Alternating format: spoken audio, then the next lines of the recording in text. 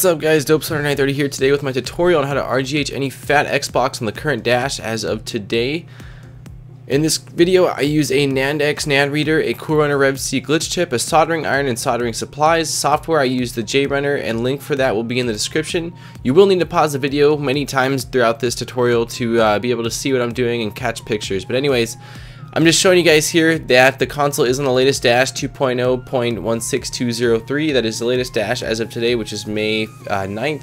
First thing we're going to need to do is take apart your console. If you don't know how to do that, I will place a link in the description or in the video somewhere.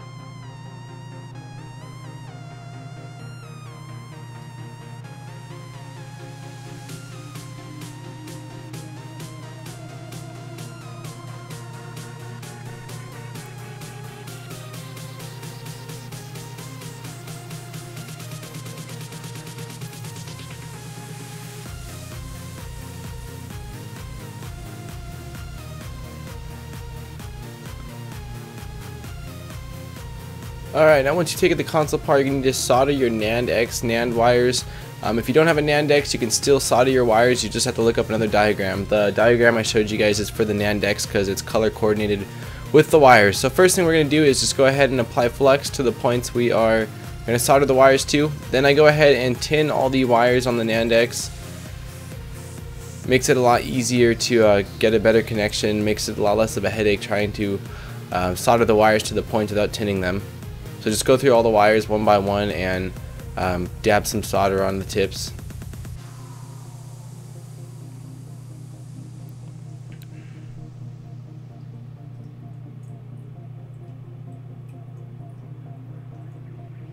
Alright, once you've done that, just go ahead and install the wires based off the diagram I showed you guys. Again, you may need to go back and pause on that diagram so that you can see where the points are, because it was only on there for a few seconds.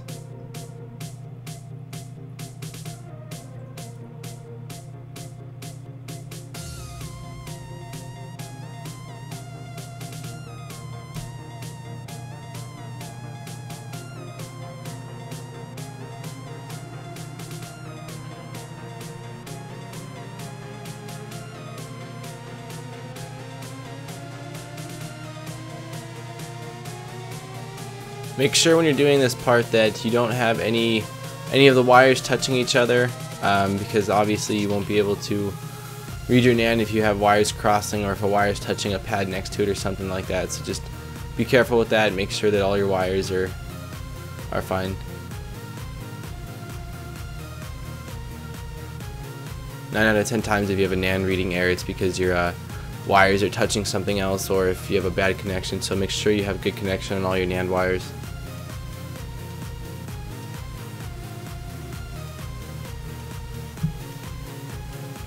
Alright, once you've done those 5, you just got to do the top ones, the green and the blue.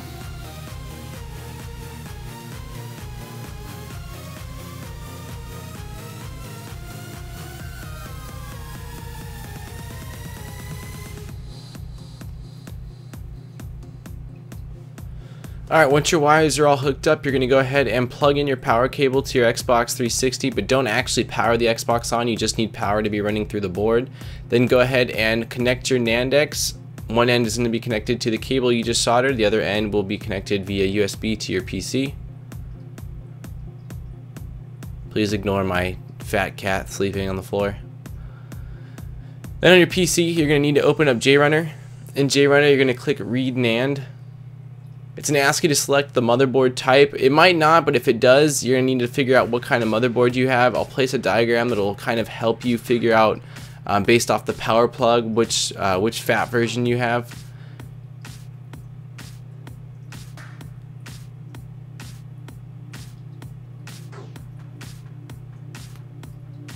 Alright, so mine was a Jasper, and I had actually a big block Jasper, so it took a long time to read the NAND. Typically, you want to read the NAND 4 times. I only did it twice because of the fact that it was such a big NAND. So once it's done running through all the NANDs, on the bottom left in the status box, it'll actually compare the NANDs for you, and it'll tell you whether the NANDs are the same or not. As you can see, it says on the bottom that the NANDs are identical.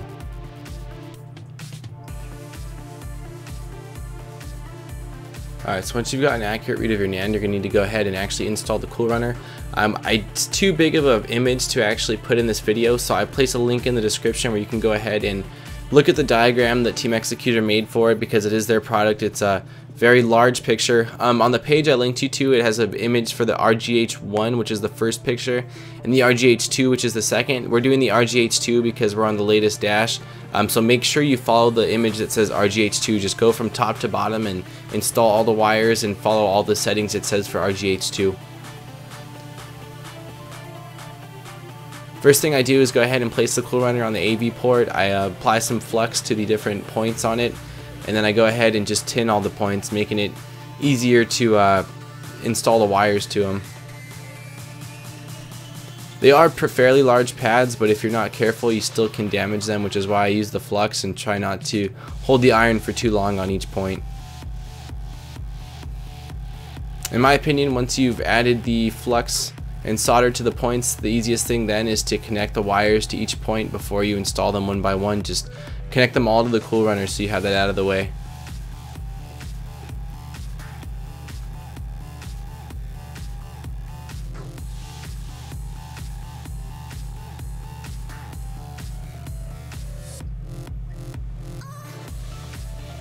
I skipped over the D-pad because it's going to be the double shielded cable, so I'm going to go ahead and once I put the rest of the wires on, I'll go back and show you guys a little bit more on that cable, because you might not really understand how to use it or how it works.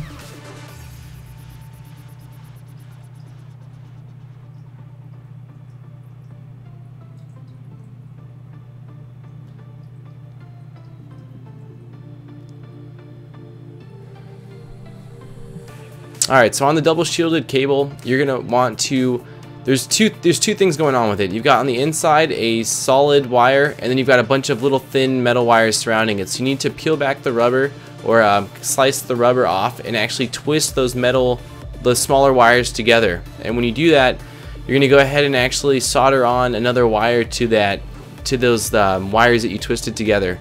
As you can see right here, I just soldered a black wire to that. Then you're going to go ahead and place a little bit of electric tape or something like that around that metal piece so that you get a connection. So that you get a, you cover them up so they don't touch anything in the ground. And so as you saw, the solid part of it, you actually connect to point D. Then you're going to go ahead and put some flux on the AV ports, and then add a bit of solder to two of them, because you're going to be grounding the cool runner on there as well as that cable that we just put the black wire onto.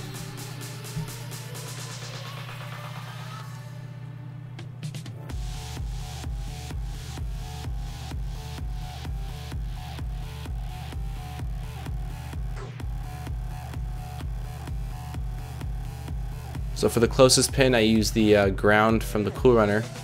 Just bend it back and go ahead and solder that to that metal pin.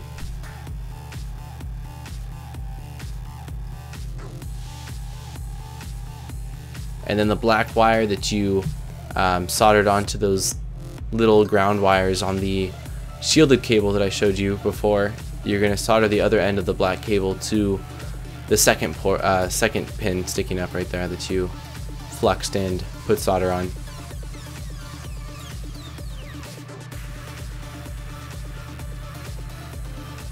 Just like that. Then go ahead and place some flux on those points, because that's where the next wires are going to be. Then I attach first the 3v3 red wire.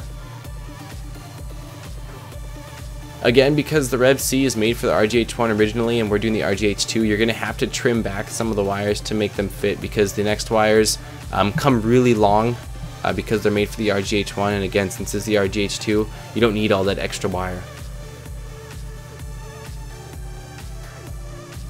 Also, because I did this in the middle of the night, I realized that this next wire I soldered onto the wrong spot. So again, this is meant more for a reference than an exact follow along. So when it comes to the soldering exact points, please be sure to check that diagram that I linked you guys to, because that's an official diagram from Team Executor, and it's definitely got everything 100% on par. My goal of this video is more so to just kind of guide you through and give my tips, give my tricks, and if you get lost, it's kind of easier to have a visual than, you know, reading text in a forum or something like that. So this next point, you definitely want to be careful not to mess up one of those tiny, I believe they're resistors. It's really easy to mess them up, and if you do, that could cause some serious issues, as well as that pad being super fragile. So just be careful, make sure you have a lot of flux on that point. This next point is going to be where the other end of the shielded cable goes to. You don't need to ground the other end since it only needs to be grounded on one end.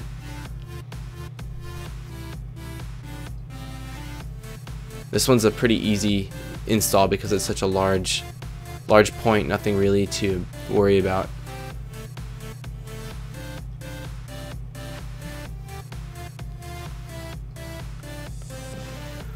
Alright, then on the last wire, you're going to have to actually feed it through the hole on the top of the south bridge right there. It slides through. Hopefully you saw that. If not, go back and try to take a closer look. And it's going to go to this point right here. Try to lay the wire as flat as you can so that it doesn't, it's not sticking up. That way, when you set the motherboard down, it will push on the wire and damage the point. So just make sure you lay that wire flat. And I actually usually place some tape down so that the wire won't wiggle around. Once you've done that, go ahead and connect your cool runner. You'll need your programming cable and connect that to your NAND-X. Then go ahead and plug that into your cool runner, as well as the other cable that allows you to read the NAND, and then plug it into your PC. Once again, plug in the power cable, and then we're going to go back to JRunner. In JRunner, all we're going to do is flash the cool runner with RGH2 files. It has A through D, then it has Falcon and Trinity. If you place your mouse over the different bubbles or checkpoints, it'll actually tell you which one each is for. So since I'm doing a Jasper, I will go ahead and click A and click OK. In the bottom left, it'll say successful or done when it's completed. It only takes a few seconds. Then because we're doing the new dash, you got to flash the ECC plus. So just click the ECC plus button. It'll ask you if you want to flash it, and then select your motherboard again. Mine's the Jasper. And it'll begin to write that. It shouldn't take very long because it's a fairly small file as well. Once you've done that, go ahead and hook your Xbox back together. You want to unplug the NAND-X because it can cause damage to it if you power on the Xbox when it's hooked up. Usually it won't do anything. I've done it before, but I wouldn't want to risk it if you don't have to. And just go ahead and kind of set up the Xbox half-assed like that and power it on.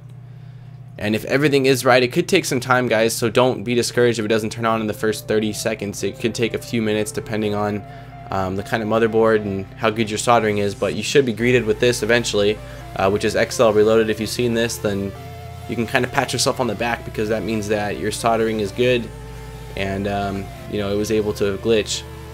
So what you're looking for in XL Reloaded is going to be your CPU key. It'll take a little bit, but once it scrolls down, it'll be displayed. Then you need to either write it down or take a picture. I typically take a picture. As you can see right there, it says your CPU key and it has a long line of numbers and letters. So once you're done with that, you need to go back into JRunner and you need to type out your CPU key where it says CPU key.